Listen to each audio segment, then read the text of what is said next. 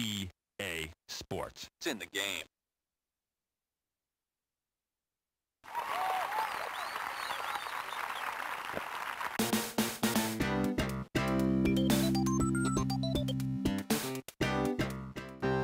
Hey everybody, welcome back to another golf review. This time it's PGA Tour 96 on the Genesis. And at first, let's just say I hated this game.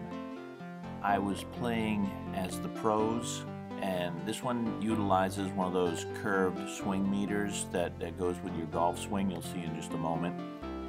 And it's always really hard on those to lock in at the bottom of the swing consistently to hit a good shot straight on.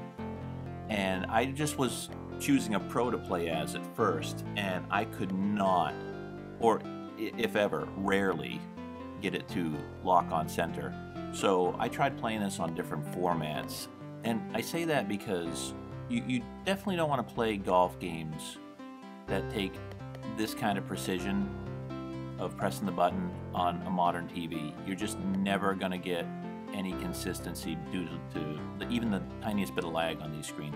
So you got to play these, you got to emulate them, or you've got to play them on original hardware, or at least some of the modern stuff that also has the AV outputs that go to a CRT, so that you can actually have some consistency with the feel of it, and you can really get that feeling that when you push the button, it's going to react instantly, because it's so important with golf games.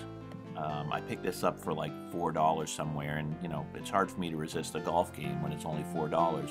And this one looked a little different. I guess it's really quite advanced for the time. I mean, we were getting into I think the PlayStation 1 was out at the time, so you're talking 3D stuff was starting to come out. And this was utilizing 3D in the background, so everything was, you know, overlaid over that. And you can see it kind of draws like the old games used to back in the early 90s on PC. So it's in the background, quite an achievement. But having said that, the load times are slower drawing the screen, so the pace is really bogged down by it. But that didn't bother me after a while. What was really bothering me is that swing meter. And the pros just swing so fast that you can't be consistent. So once I learned that I could get into the settings, and I created my own player, and you can't do it with the pros though, but you can create an amateur or a novice player where the swing meter has a wider sweet spot, or you have the wider sweet spot as a novice and you're able to slow down the swing, which makes the game a lot more fun for any newcomers. So that bit aside, then comes into play the view. You can't aim on the overhead view, which I think is a problem. You know, most golf games, when you're aiming on screen, you get to see an indicator on the top view. That doesn't happen in this game. So, you know, not the best use of that. They should have allowed you to see where you're aiming on the top view. And I read in the manual, which helps a bit, if you're teeing off, it always aims you at the center of the fairway. Now, the center of the fairway, does that mean your club distance or the pros club distance? Because your distance is different depending on if you're a amateur, novice, or a pro. So it does by default aim you at the center, and also by default aims you at the pin, unless you're on a par 3. If you're on a par 3, it will by default aim you at the center of the green. The next thing is this putting green. It is horrible to figure out putts on this. The caddy or the assistant will tell you a lot of times it's just straight in. But it's obviously not straight in. You can see the dots move a little bit, but it's not like the grid system that they had in the old games. It's just not intuitive. You can't see well enough. You can't tell which way it's going to go. And once again, if you go, it's not very forgiving. If you go a little over the sweet spot, it's going to take off to the right a lot. It's going to take off to the left a lot. So that's why it's really good to make your own player and choose probably novice if you want to really be able to play the game and feel like you have control over it, or amateur is fine, but it's a little bit faster. But you'll then feel like you at least have some control over hitting the sweet spot and control over your putt. Now, another part that bothers me is sometimes I'll hit the ball and it'll take off in a direction that I don't quite understand occasionally, and that's probably due to the wind. Like right now you can see it's like 5 miles an hour, and it's kind of blowing center and then a little bit to the left, but it's really hard to understand which way the wind is blowing sometimes because that indicator is so tiny. I'm sure if you put it on the breezy mode instead of calm wind, you'd clearly see it blowing left or right real strong. But I'm not sure how you understand if it's blowing at you right now or to the left a little, or if it's blowing away from you a little bit to the left. It's just very ambiguous. So I sometimes don't know if I'm going to be affected by the wind carrying the ball further, or making it short because the wind's blowing at me. I don't know. Maybe I just can't read this. Maybe someone else out there can read it better. But the wind's trouble for me in this. It's just not as clear as it is in other games. So I'm just going to wrap up this hole. I didn't play horribly this round that I'm showing, but this is using the Pro, and it just falls apart because once you start missing the sweet spot, you start second guessing when to push, and then you start pushing way too early and way too late, and it becomes a nightmare, and the frustration just ruins the experience. So I'm going to build my own player here, and I'm going to create a novice player. Not a novice player, an amateur player. The novice one gives you a slower swing meter, but like I said, the amateur and novice gives you a bigger sweet spot, which helps so much with playing the game.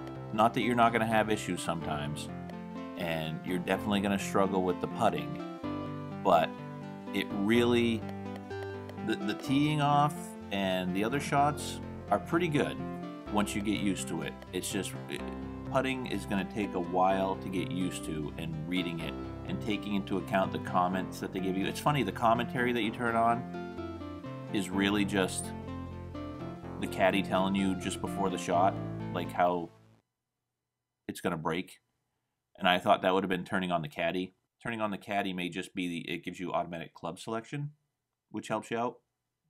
You can obviously change your clubs if you want.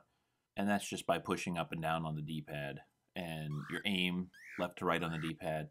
So getting into some of the more advanced features, you can push your C button to bring up whether you want to chip, pitch, or hit normal. So that gives you a little extra finesse around the short game when you get closer to the greens.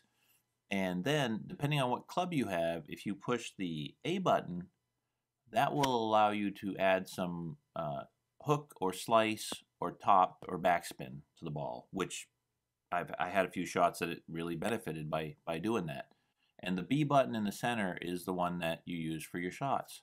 So I didn't quite like how that worked, but I guess it made sense because the C button brings your menu up on the right. The A button brings the little menu up for the ball on the left, and the center is where your player is, and that's where you're taking your shot. So looking back, I guess that's kind of intuitive now, but I'm so used to using the C button on Genesis for a primary button. But I guess, they tried something and it worked. After a while, I kind of got used to that configuration. So this is one of those situations, as you can see on screen right now, where it gets frustrating with the putting, because I definitely hit it well over 10 feet, but I didn't even make it to the hole, and it said I was only 2 inches below. Now this next one says I'm 0 inches below the hole. I only got 20 inches, so I hit it about 4 feet worth, which should clear it, but it only goes a foot, which, that's what I'm learning. You really got to overhit these sometimes, and if you're not straight on, the ball's going to go too far, but it's always better to get it to the hole, because it's never going to go in if you don't get it to the hole. So what are the good points, or the good things I like about this game? Well, I don't know sometimes, but I keep wanting to play, so I guess there's something about it that's done right. And I think just the view is unique. You know, you do have a feeling of height and elevation when playing this. So that's a nice aspect to have on a 16-bit system that you didn't really see in every other game. Everything was kind of just flat looking. This, you really do get the feeling of undulation and the rise, and you can see when you're striking the ball, you get a clear view of, you know, if you're hitting uphill or not. And I do really like the golfer animations on this. I wish you could use the pros as an amateur, but they're stuck on the pro level. I don't think there's a way to change it. I tried. So I'll show some of those animations right now, and then I'll cut back into some of my gameplay, and you'll see that as time goes on, I am improving. So overall, I guess I'm going to give this, it's really tough. I want to give it a 5, maybe a 6.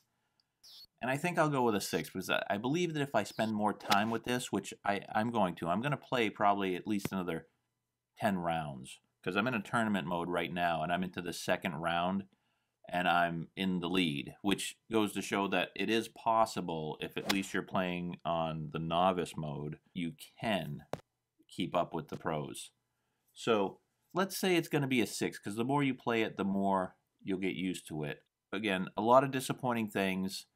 It seemed to be very ambitious for the time, and it was obviously late in the cycle of the Genesis. I mean, this was a 7-year-old system or a 6-year-old system when it came out, and let's just say they were trying to move in a new direction, and oftentimes when you do that with a series, a game series, it actually brings the gameplay backwards a bit for most players. So we'll just say that they tried their best to make some changes, and it didn't quite work out, but it's a different experience, and I can appreciate that at least, and not knock them for trying to advance gameplay on a system that had been the same for so many years. So there you have it. That's PGA Tour 96 on the Genesis. A little bit of a long review for me. Usually things are more clear cut than this one. I kind of hate it. I kind of like it. It's fuzzy for me. And maybe this will give you the impression on whether or not, if you like old golf games on the 16-bit and 8-bit systems and the early computers, this may give you a better idea on whether or not you even want to try playing this or not. So you may want to stay away from it because of the things I said that you don't like, and you may want to try it because of the innovation that it was trying to create at the time. So again, thanks for watching, and we'll see you next time. So long.